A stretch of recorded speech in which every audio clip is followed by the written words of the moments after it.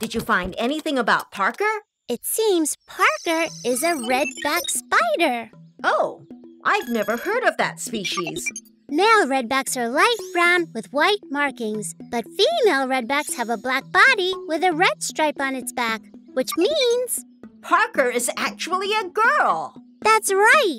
It also says here that redbacks are highly venomous. That means that their bites can cause serious harm to us. However, only the female's bite is dangerous. Oh no! Since Parker has a dangerous bite, we have to warn Kyle to be careful when releasing her.